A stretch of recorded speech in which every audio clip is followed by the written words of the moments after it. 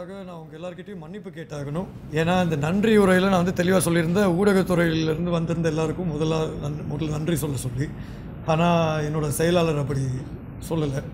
அதனால தான் நான் உங்கள் எல்லாருக்கிட்டையும் என்னோடய மன்னிப்பு தெரிவிச்சுக்கிறேன். அதே நேரத்தில் இன்றைக்கி இந்த நாம் 200 நிகழ்வு, இந்த நாம் 200 லோகோ இன்றைக்கி லான்ச் பண்ணியிருக்கோம். இந்த நாம் 200 லோகோவை பொறுத்த வரைக்கும் இது வந்து வெறும் லோகோ லான்ச் மட்டும் இல்லை, எங்களோட run up to the main event. அதில் நடுவில் நடக்கிற அனைத்து ப்ரோக்ராம்ஸையும் நாங்கள் லிஸ்ட் அவுட் பண்ணுவோம். இந்த அடுத்த மாதம் 2ஆம் தேதி நாங்கள் நாம் 200 பிரதமர் நிகழ்வு நடத்த போகிறோம் சுகததாச இண்டோர் ஸ்டேடியமில் 4 மணி அளவில். இந்த ஈவெண்ட்டை பொறுத்த வரைக்கும் நாங்கள் வந்து கௌரவ ஜனாதிபதி அவர்கள் வராரு, பிரதமர் அவர்களும் வராங்க. அவங்களோட சேர்த்து பல்வேறு கட்சி தலைவர்கள், பாராளுமன்ற உறுப்பினர்கள், ஏனைய ஸ்டேக் ஹோல்டர்ஸ், அது மட்டும் இல்லாமல் வெளிநாட்டிலேருந்தும் சில விருதாளிகள் வராங்க. நாங்கள் ஏன் இந்த நிகழ்வை வைக்கிறோன்னா, முதல்ல மலையக மக்களுக்கு தேவையான அங்கீகாரத்தை கொண்டு வந்து காமிக்கிறதுக்கு. அது மட்டும் இல்லாமல் இந்த நிகழ்வு வந்து வெறும், நான் ஏற்கனவே என்னோடய உரையிலே சொல்லியிருந்தேன், வெறும் இந்த ஆடல் பாடல் அந்த மாதிரி மட்டும் இருக்காது. இந்த நிகழ்வை பொறுத்த வரைக்கும் நாங்கள் சில விஷயங்கள் ஏற்கனவே செஞ்சிட்ருக்கோம். குறிப்பாக சொல்லணுன்னா, இந்த காணி உரிமை சம்மந்தமாக நாங்கள் ஒரு அமைச்சரவை பத்திரத்தை சமர்ப்பிக்க போகிறோம். அது அநேகமாக நாங்கள் வேண்டிகிட்ருக்கோம் நவம்பர் 2ஆம் தேதிக்குள்ளார எல்லாம் சரி வரணும்னு. ஆனால் அது அமைச்சரவையில் இருக்க அபிப்பிராயங்கள், அவங்களோட அப்சர்வேஷன்ஸும் எடுத்தாகணும். இன்றைக்கி அந்த ஆவணம் வந்து பெருந்தோட்ட அமைச்சரோட அப்சர்வேஷன்ஸுக்கு போயிருக்கு. அதுக்கப்புறம் லேண்ட் மினிஸ்டரோட அப்சர்வேஷன்ஸுக்கு போகும். இறுதியாக என்னோடய அமைச்சிக்கு வந்து அமைச்சரவைக்கு நாங்கள் சமர்ப்பிப்போம். இந்த காணி உரிமையை பொறுத்த வரைக்கும் இதுதான் எங்கள் முழு நிகழ்வில் இருக்க முக்கியமான விடயம். ஏன்னா நாங்கள் போட்ட கணக்கில் கிட்டத்தட்ட எங்கள்கிட்ட இருக்க டேட்டா, இது வந்து இப்போ பிஹெச்டிடியோட டேட்டா மட்டும் இல்லை, நாங்கள் வந்து டிசிஸோடையும் வேலை செஞ்சுருக்கோம். அதே மாதிரி ஓட்டர்ஸ் லிஸ்ட்டையும் எடுத்திருக்கோம். ஒரு க்ரைட்டீரியாவும் தான் போட்டிருக்கோம். இதில் வந்து 2,31,000 குடும்பங்கள் குத்துமதிப்பாக அவங்களுக்கு வந்து வீட்டு பிரச்சனைகள் இருக்குது. இந்த 2,31,000 குடும்பங்களில் ஒரு 66,000 குடும்பங்கள் வந்து ஒன்று அரசாங்கம் ஊடாக வீடு கட்டியிருக்காங்க, இல்லாட்டி இந்திய அரசாங்கம் நன்கொடை வழங்கியிருக்க வீடுகள் மூலியமாக வீடு கட்டியிருக்காங்க, இல்லாட்டி அவங்களே தானாக சுயமாக வீடுகள் கட்டியிருக்காங்க. ஸோ இந்த 66,000 வெளியே எடுத்தோன்னே எங்களுக்கு வந்த எண்ணிக்கை கிட்டத்தட்ட ஒரு 1,70,000 1,80,000 நாங்கள் இன்னும் அந்த அமைச்சரவை பத்திரத்தை தயார் பண்ணி இன்றைக்கி தான் அப்சர்வேஷன்ஸ்க்கு அனுப்பியிருக்கோம். ஸோ நாங்கள் போட்டிருக்க கணக்கு பிரகாரம் 1,76,000 குடும்பங்களுக்கு காணி உரிமை வழங்குறதுக்கு நடவடிக்கை எடுத்துகிட்டு இருக்கோம். அந்த திட்டத்தை வந்து சௌமியம் பூமி என்ற ஒரு தலைப்பில் நாங்கள் வந்து கொண்டு வர போகிறோம். இது வந்து கௌரவ உறுப்பினர் வடிவேல் சுரேஷ் அவர்கள் சொன்ன மாதிரி இது வெறுமனே ஒரு பெர்மிட்டாக இருக்காது. எல்ஆர்சி மூலியமாக ஒரு காணி உறுதி பத்திரமாக நாங்கள் இதை வழங்குவோம். இதில் வந்து நான் வெளிப்படையாகவே இது ஏன் மக்கள்கிட்டையும் நான் சொல்கிறேன், ஊடகத்துறையில் இருக்க நண்பர்கள்கிட்டையும் நான் இதை சொல்லியாகும். இது வரைக்கும் காணி உரிமை மக்களுக்கு வழங்காத காரணம் எதுன்னு பார்த்தீங்கன்னா, அவங்க வந்து எப்போவுமே சொல்லுவாங்க ஒரு காரணம், இல்லை இந்த சமூகத்துக்கு காணி உரிமை கொடுத்தா அவங்க விற்றுட்டு போயிடுவாங்க. முதல் விஷயம், விற்கிறாங்களோ இல்லையோ அது 2வது கட்டம். ஆனால் அதை விட்டுட்டு இல்லை இது இவங்களுக்கு சேர வேண்டிய நியாயம், இவங்களுக்கு நடந்த அநீதிக்கு திருப்பி கிடைக்கிற ஒரு விஷயத்த வந்து இல்லை கொடுக்கக்கூடாது, ஏன்னா சும்மா பூச்சாண்டி காமிக்கிறதுல எந்த அர்த்தமும் இல்லை. அதனால தான் நாங்கள் வந்து தெளிவாக ஒரு விஷயம் சொல்கிறோம், நாங்கள் காணி உரிமை கேட்குறோம் இந்த ப்ரைம் லேண்டோ அந்த மாதிரி ஒரு முக்கியமான மார்க்கெட் பிளேஸில் கிடையாது. நாங்கள் சொல்கிறோம், அவங்க ஏற்கனவே வாழ்கிற இடத்துல 10 பர்ச் பிளாட் போட்டு அவங்களுக்கு அதை கொடுத்தா எனக்கு நம்பிக்கை இருக்குது அவங்க அதை விற்க மாட்டாங்க. இன்றைக்கி வந்து மலையக மக்களை பொறுத்த வரைக்கும், மலைய மக்கள் இன்றைக்கி ஏனைய சமூகத்தை பொறுத்த வரைக்கும் ப்ரெஸ்கிரிப்ஷன் ரைட்ஸ்னு ஒன்று இருக்குது. இந்த ப்ரெஸ்கிரிப்ஷன் ரைட்ஸை ஒரு உதாரணம் எடுத்துக்கினா, 10 வருஷம் யாராச்சும் ஒரு இடத்துல இருந்தால் அவங்களுக்கு அந்த ப்ரெஸ்கிரிப்ஷன் ரைட்ஸ் இருக்குது, அந்த உரிமை இருக்குது. மலையக மக்கள் வந்து பரம்பரை 200 வருஷம் அதே இடத்துல வாழ்கிறாங்க. ஆனால் அவங்களுக்கு வந்து அந்த ரைட்ஸ் கிடையாது, அந்த உரிமை கிடையாது. ஏன்னா முன்னாள் மறைந்த ஜனாதிபதி ரணசிங்க பிரேமதாஸ் அவர்கள் காலப்பகுதியில் நிறைய பேர் நினைக்கிறாங்க ஒரே ஒரு ஒப்பந்தம் தான் கைச்சாட்டப்பட்டுச்சு, இந்த கம்பெனிக்கு இந்த காணிலாம் வழங்க முடியும். அது ஒரு அக்ரிமெண்ட் கிடையாது, கிட்டத்தட்ட 400 அக்ரிமெண்ட் இது வரைக்கும். ஏன்னா கம்பெனி வந்து அவங்க இஷ்டத்துக்கு இந்த காணிகளை கைமாற்றி இன்றைக்கி வந்து 400 அக்ரிமெண்ட்டில் வந்து நிற்கிது. இந்த 400 அக்ரிமெண்ட்டை அலசி ஆராய்ந்து கடைசியில் நாங்கள் வந்து ஒரு சட்டத்தில் ஒரு ப்ரொவிஷனை பாவிச்சு தான் இந்த காணி உரிமை வழங்குறதுக்கு திட்டத்தை கொண்டு வந்திருக்கோம். இதில் வந்து எந்த விதமான அரசியலும் கிடையாது. ஆனால் அதே வகையில் எல்லாருக்கும் ஒரு விஷயம் புரிஞ்சாகணும், இந்த காணி உரிமையை பொறுத்த வரைக்கும் ஒரே நாளில் 1,76,000 குடும்பங்களுக்கு தர முடியாது. அது ஒரு கஷ்டமான விஷயம். ஏன்னா சர்வே பிளான் எல்லாமே வந்து நடந்தாங்க. நான் ஏன் இதை சொல்கிறேன்னா, இதில் வந்து அரசியல் விளையாடுறதுக்கு நிறைய பேர் வருவாங்க. என்னை பொறுத்த வரைக்கும் நான் வெளிப்படையாக இந்த விஷயத்தை மக்கள்கிட்ட சொல்லுவேன். இதில் நாங்கள் சிவில் சொசைட்டியோட கருத்துக்களையும் எடுத்திருக்கோம், என்ஜிஓஸோட கருத்தையும் எடுத்திருக்கோம். இன்ஃபேக்ட் எங்கள் அமைச்சியின் ஊடாக நாங்கள் ஒரு குழு நியமிச்சிருக்கோம். ப்ரொஃபஸர் சந்திரபோஸ் அவரோட தலைமையில் ஒரு குழு ஒன்று நியமிச்சிருக்கோம். அவர் தான் இந்த டேட்டா எல்லாத்தையும் சேகரித்து எங்களுக்கு கொண்டு வந்து கொடுத்துருக்காரு. பிஹெச்டிடி மூலியமாகவும் நெவிடா மூலியமாகவும் நாங்கள் வந்து இனி அமைச்சர்கள்கிட்டையும் கோஆர்டினேட் பண்ணியிருக்கோம். ஸோ இந்த ப்ரோக்ராமை கொண்டு வந்தால் கட்டாயம் ஒரு ப்ராசஸ் ஆரம்பிக்க முடியும். இப்போ எங்களுக்கு இருக்க ஒரே ஒரு சிக்கல் என்னென்னா, இந்த சர்வே பண்ணுறதுக்கு ஒரு ஃபீ ஒன்று இருக்குது, அதுக்கு ஒரு செலவு ஒன்று இருக்குது. அந்த செலவை நாங்கள் எப்படி வேவ் பண்ண போகிறோன்னு. ஸோ அது சம்மந்தமாக நாங்கள் கௌரவ அமைச்சர் ஹரன் ஃபெர்னாண்டோ கிட்ட ஒரு டைம் ஒன்று கேட்டிருக்கோம். அவரோட பேசிட்டு உறுதியாக ஒரு விஷயத்தை உங்கள்கிட்ட சொல்ல முடியும். ஸோ காணியுரமாக ஒரு பக்கம். அதே மாதிரி நாங்கள் வந்து கௌரவ கல்வி அமைச்சர் சுஷில் பிரேமஜெயந்த் அவர்கிட்ட நாங்கள் வந்து நுவரேலியா மாவட்டத்தில் வர வேண்டிய பல்கலைக்கழகம் சம்மந்தமாக நாங்கள் ஒரு ஆவணத்தை தயார் பண்ணி சமர்ப்பிச்சிருக்கோம். அந்த ஆவணத்தை வந்து மீடியாவில் உள்ள அனைத்து நண்பர்களுக்கும் நாங்கள் தரவும் சம்மதிச்சிருக்கோம். அந்த ஆவணம் என்ன சொல்லுதுன்னா, எங்களுக்கு வந்து நுவரேலியா மாவட்டத்தில் ஒரு பல்கலைக்கழகம் கட்டாயம் வந்தாகணும்.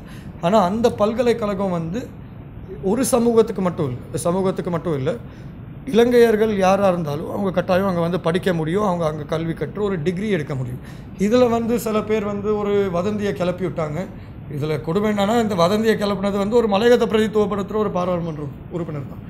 இல்லை இது வந்து ஸ்டேட் யூனிவர்சிட்டி இப்படி அப்படின்னு கடைசியில் இது வந்து அமைச்சரவையில் ஜனாதிபதி அவர்கள், கல்வி அமைச்சர் அவர்கள் மற்றும் நான் கலந்துரையாடி பேசி தான் ஒரு முடிவெடுத்து இதை கொண்டு வந்தாகணும்.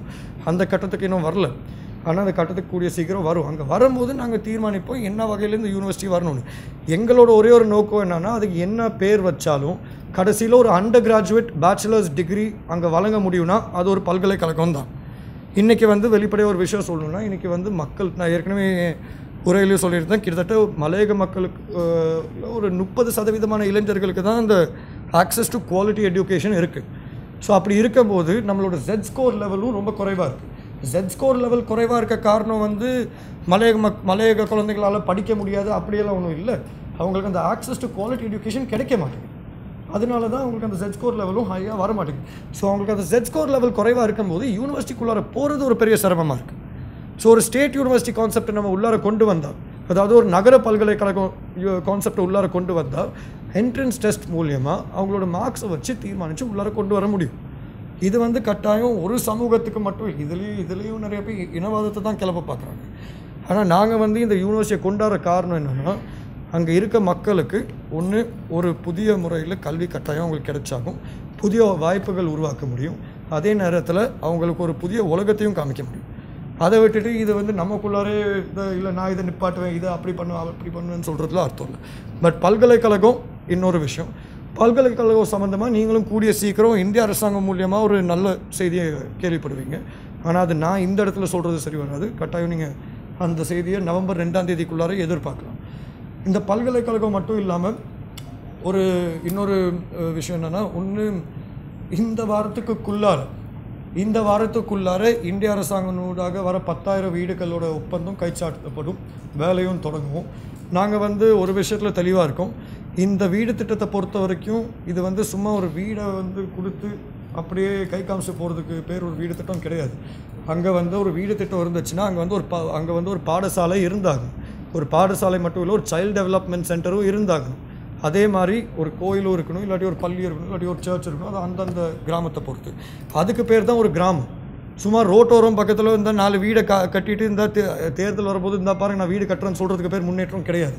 இன்றைக்கி வந்து ரோட்டோரத்தில் கட்டின வீடுகள் எல்லாத்தையும் விற்றுருக்காங்க சில பேர். ஏன்னா அதில் இருக்க மார்க்கெட் வேல்யூ ஆகும். வீடு கட்டி அவங்களுக்கு அந்த பொருளாதார பலத்தை கொடுக்கலன்னா அந்த வீடை விற்க தான் செய்வாங்க.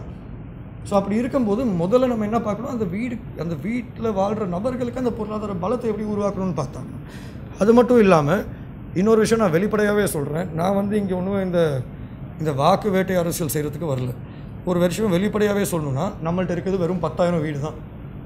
கிட்டத்தட்ட 1,76,000 மக்கள். நான் ஏற்கனவே சொன்ன மாதிரி அவங்களுக்கு இந்த காணி பிரச்சனை, வீட்டு பிரச்சனை இருக்குது. ஸோ அப்படி இருக்கும்போது இந்த 10,000 வீட்டை வச்சு அரசியல் கட்டாயம் நாங்கள் செய்ய போகிறது கிடையாது. நாங்கள் வந்து பிஹெச்டிடி மூலியமாக தெளிவாக ஒரு க்ரைட்டீரியா ஒன்று போட்டிருக்கோம்.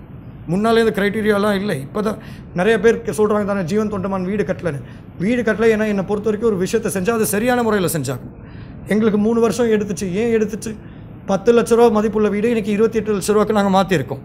முன்னால் க்ரைட்டீரியா என்னென்னா தோட்ட தொழில் ஈடுபட்டால் மட்டும்தான் வீடு அப்படின்னு தான் வந்துச்சு. ஆனால் இன்றைக்கி அப்படி இல்லை.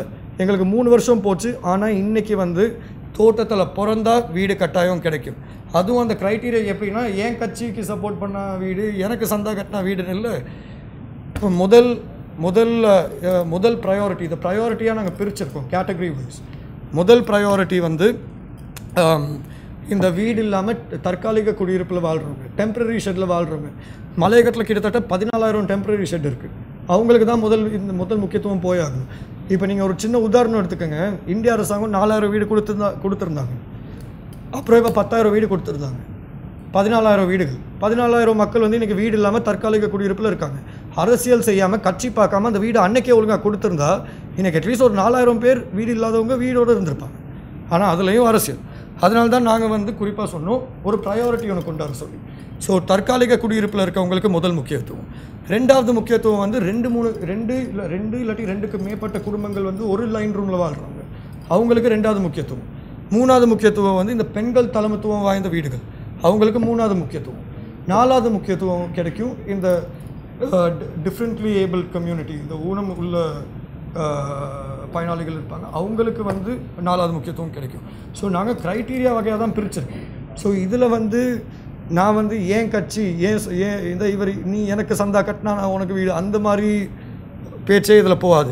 அது மட்டும் இல்லாமல் நாங்கள் இன்னொரு மெக்கானிசமும் கொண்டு வந்திருக்கோம். சப்போஸ் இதில் யாராச்சும் அரசியல் செய்ய பார்த்தா 14 நாள் நோட்டீஸ் பீரியடும் நாங்கள் கொடுத்துருக்கோம் அப்பீல் பண்ணுறதுக்கு.